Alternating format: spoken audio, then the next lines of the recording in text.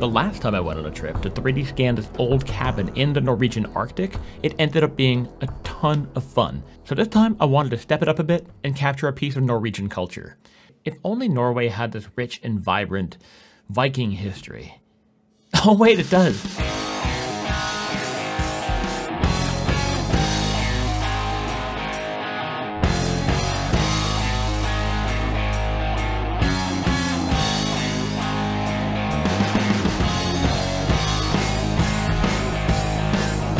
I'm going to show you my process, my workflow, the challenges and mistakes I made throughout this project, because nothing ever goes 100% according to plan, especially when you need to rely on the weather. I do want to thank the people at Capturing Reality for sponsoring this video and for making this kind of project possible. I wanted to capture a piece of Viking history because, God, it's so cool. I opted to travel to Stave Church, which was built around 1130 AD, making it almost 900 years old. And these ornate carvings predated, dating to about 1070 AD. Around the time these carvings were made, Vikings were still fighting in modern-day England, which just blows my mind. So we set off from Oslo and drove 7 hours to the Norwegian west coast to Sogndal, which is about 20 minutes from the ferry that crosses the fjord to the church. Why did we go all the way out there? Regular viewers of the channel will know, but for those of you who are new here, it's for a process called photogrammetry, which is how you 3D scan something by shooting hundreds or thousands of photos of an object, feed that dataset into an app like RealityCapture, which will use those photos to generate a high-resolution 3D model of whatever you like. But here's where things got a little tricky. We had 2 days to shoot and get the necessary dataset for the scan, and naturally, the day we arrived, it was pouring rain, because of course it was. Now the thing about photogrammetry is overcast days are a good thing. They are preferable because you don't want harsh sunlight. Reason being, whatever lighting is around your subject will be baked into the textures of your 3D model later. You want a soft, even lighting because that will make your life a lot easier down the line when it comes to time to relight your scene in Unreal Engine. If you have direct sunlight baked into your textures, but you want to create an overcast scene in Unreal, or you want your sun to come from a different direction, you can imagine why things would look a little bit weird. Overcast? Good. Pouring rain? Not good, because rain equals wet, and wet equals shiny reflections, which is bad. Bad because reflective surfaces will negatively impact the quality of your scan, giving you lumpier results. No bueno. Now, this is the Norwegian West Coast. It famously rains a lot here, but we had to hope that the next day would be a little bit better. Since I was already there though, I thought I would try to make the most of it by shooting a cross-polarized scan of the carving. Cross-polarization consists of using a powerful ring flash and 2 polarizing filters in order to A, remove any reflections, but also ensuring a flat, even lighting to get the cleanest possible scan, which would help mitigate the impact of rain. But, oh no, I had one job. Even though I used fresh batteries, the switch of my flash transmitter flicked on in a bag during the trip and the battery drained, so that was cool. On day 2, however, we got up at 6 AM to take the very first ferry across the fjord at 7, which gave me about 3 hours to scan the entire Stave Church because by 10:15 or so, the next ferry arrived and the place would be swarmed by tourists. They would be in the way, I would be in their way, so I had to work fast. The process of photogrammetry is often more or less the same. You go around your subject, take as many photos from every angle as you can, and hope for the best. Ensure a constant exposure, lock your white balance, and shoot raw photos, not JPEG. For the church, I ended up with over 2,000 photos. I figured it's better to have too many than not enough, especially when you're scanning something this awesome. If you want to try 3D scanning for yourself, I've made a few dedicated tutorials where I hold your hand every step of the way, like how I scanned this old building in depth. You'll find a link down below along with any other tutorials I mention, things you might find useful to follow along with this video. Now, because the front part of the church here has lots of nooks and crannies and pillars like this, it can be pretty tricky to scan. So in order to get a better result, I got even closer. I used a 3-meter tall light stand to mount the camera on with a remote trigger to get the camera higher than I would normally be able to reach. Now, in a perfect world, I would have loved to scan the entire church this way, but it is a lot slower and time was running out. I got to work. Now, of course, I knew I wanted to render a close-up shot of these incredible carvings that have been perfectly preserved over nearly 1,000 years. So I whipped out my cross-polarization setup again with new batteries. Having the flash helped a lot here because both the church and the carvings have been coated in a thick layer of pitch black tar, which protects the wood from the cold, the sun, and the salty ocean air. But such a dark surface is extremely difficult to scan because you need a ton of light to get a proper exposure in camera, and on dark, overcast days in Norway, there's already not much light to work with, so the flash, highly beneficial. If you're interested, I have a dedicated cross-polarization tutorial linked down below. Usually, what's really tricky about shooting out on location like this is, unless you have a beefy laptop or a portable workstation, you kind of just need to hope that the photos you took are good enough, because there's no way to tell if everything is okay until you get home. And if you made a mistake, like every photo is blurry or you missed a spot, it's too late. This time around though, I did have a beefy laptop, but that's a topic for another video coming soon. So after taking all of the photos and getting back home, it's now time to prep the photos, see how our dataset turned out, and what the 3D model looks like. The first thing I always do is sort through all of the photos one by one in Photogrammetry to delete the blurry images. There is no point in using blurry ones. If there's a bit of camera shake or something, they will only deteriorate the quality of the generated model. Photogrammetry is blazing fast for sorting through tons of raw files, which is why I use it. Then, with the images culled, I bring the good ones into Adobe Lightroom, which is where I do some subtle adjustments, like reducing highlights, lifting shadows, tiny bit of sharpening and noise reduction. You're not trying to make the images pretty, you're just trying to make them as flat looking as possible to get better texture data later.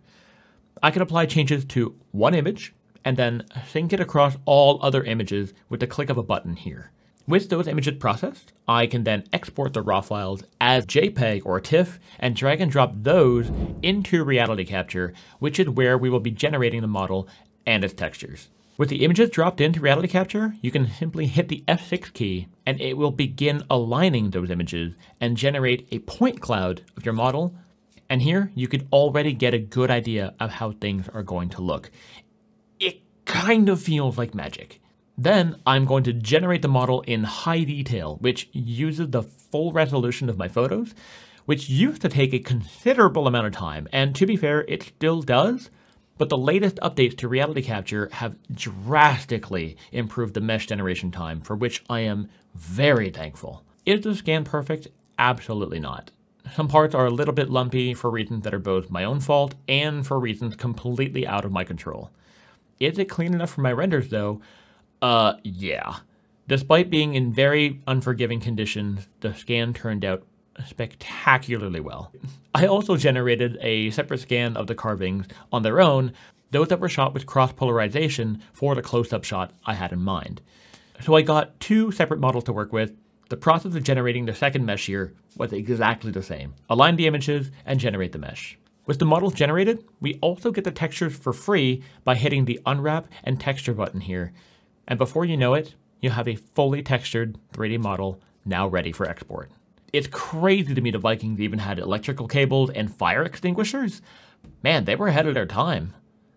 Now, I often get asked in the comments why I don't just 3D model a church like this by hand in Maya or Blender or 3ds Max or whatever. Sure, you absolutely could do that, but it would take seasoned artists weeks of work to get the same level of detail. The wear and tear that 1,000 years of exposure to the elements brings. But there's also a huge amount of satisfaction in capturing and immortalizing historic artifacts like this. Now, RealityCapture is completely free to use, but you are charged per megapixel only for the models you want to export using their PPI credit system. The high-resolution scan of the carvings, for example, would cost about $4 to export. But for the next 2 weeks, though, you can get 50% off your purchase of 3,500 PPI credits by using the code William50 at checkout. Now, we can export the model and the textures out of RealityCapture and bring them into Unreal Engine 5, set up the material by bringing in the textures, and we're ready to get started. As always, the first part of starting any environment in Unreal Engine is reference and blocking out the shot. Really placing the foundations and building blocks and establishing the composition. I love using PureRef to build a collection of images that capture the mood I'm going for. It's really important to not just make things based on memory alone. Use reference. It will help you. Now I knew I would need some mountains for the shot as well, so I managed to get a hold of some height map data from the Norwegian cartography website and use that data in a program called Gaia to generate some mountains that I could place in the scene. They get some mountains that are actually from the area the church was scanned in. Now to be clear, I'm not trying to recreate the surrounding area one-to-one. I'm absolutely embellishing the shot in Unreal for the sake of making something pretty. But I still like the idea of having something based on the real place. I added another landscape in Unreal and sculpted that to shape the ground. You'll see very quickly we already have something in place, and from there it's all about populating the area with detail. Using Megascans trees, I was able to quickly make a forest using the new procedural tools in Unreal. But I wanted something to lead the eye up to the Stave Church, so a path leading up to it felt like the right thing to do. From there, stone walls were added with the spline tool. I felt it would add some nice detail. It's pretty crazy how big of a difference adding some foliage ground cover makes. If your scene feels empty or if you think something is missing, just scatter some bushes and grass around and it won't take long for your shot to feel lush and full of life. Now, about the lighting. I use a plugin called Ultra Dynamic Sky, or UDS for short. And when it comes to exterior lighting, it makes the whole process very easy to art direct. Because I'm going for an overcast day, lighting this shot could not be any easier. There is one light source, the sky.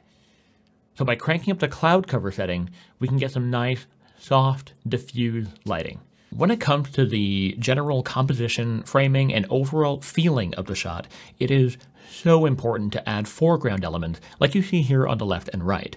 Adding trees in such a way that it frames the shot as a kind of natural vignetting of sorts.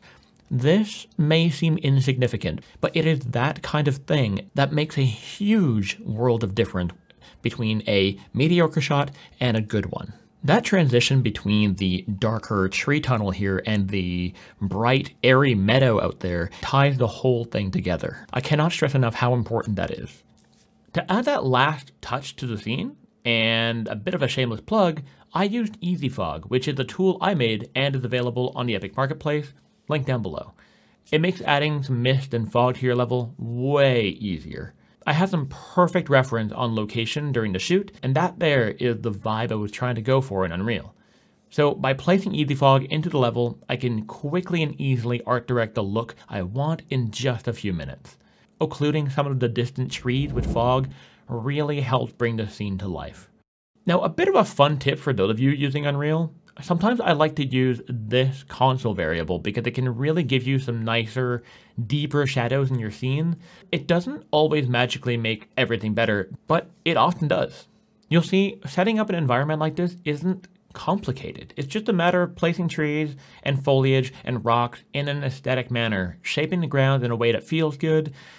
There's no real rule or process to it. It's all about having an eye for what you think looks good.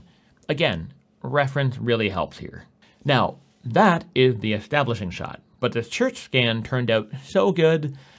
I had way too much fun just rendering out a bunch of other shots of the church, so I made some new camera sequences. I set up a new close-up shot of the carvings because I had to, made a new camera, and also rendered this other shot, which was based on real video footage that we filmed on location.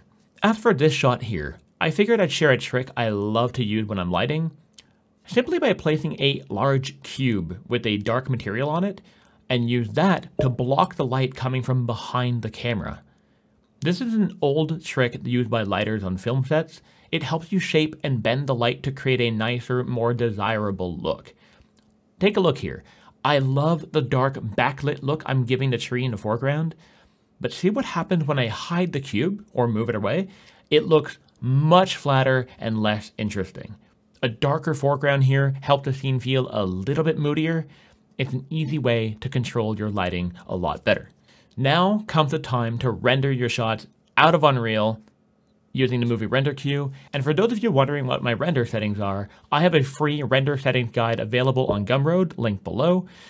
This will tell you everything you need to know about my render settings in Unreal. I'm going to render out these shots in 4K, and by hitting the render button here, we're now ready to move on to the last and most satisfying part of the entire process, color grading. Color grading adds that last little bit of oomph to your renders. It's never huge changes, but it's that extra little bit of polish that helps. Things like lens distortion, film grain, contrast, shadow and highlight tweaks, or other lens effects like chromatic aberration. I have a dedicated tutorial on color grading in Resolve down below, so I won't bore you with the specifics, but really, there's no magical settings when it comes to color grading. Don't bother trying to copy mine because it's all entirely dependent on your shots. My settings might not look good on your renders. It's also entirely subjective and up to your own personal taste. You might not like what I like. I just wanted to show you my process. For example, take a look at this clip right here, which is real footage. Let's break down what we're looking at here. The rain on the lens isn't really distinct. It's just a blurry smudge. Because the raindrops are physically so close to the camera sensor, they are completely out of focus. That makes that effect very easy to reproduce in post. I just made a very quick blurry mask in Resolve here in a Fusion page and overlaid that on top of the shot. Easy peasy rain on lens look. I find it adds a nice touch because, well, when you point the camera up at the sky on a rainy day, rain is going to hit that lens no matter how hard you try to shield it. So it's those little details that can add a lot of realism to your renders. From there, I graded each of the 4 shots, and here's a quick before and after. Like I said, I'm not doing any major changes here, just some curves adjustments for contrast, added a slightly filmic look, I harmonized the colors a little bit, added a bit of film grain, and that, friends, is how I made these shots. Everything I did here is perfectly doable by any of you. If I can do it, so can you. You'll find more dedicated step-by-step tutorials to everything I've done here in this video, from photogrammetry, lighting, rendering, color grading, in the description below, so you've got everything you need to get started with creating your own world. I hope you found this video helpful, and if you did, leave a comment down below if this is the kind of thing you'd like to see more of. Thanks so much for watching, everyone, and as always, folks, happy rendering. Do it again. No, that the camera. the pure professionalism. I do it again. I'm like, okay.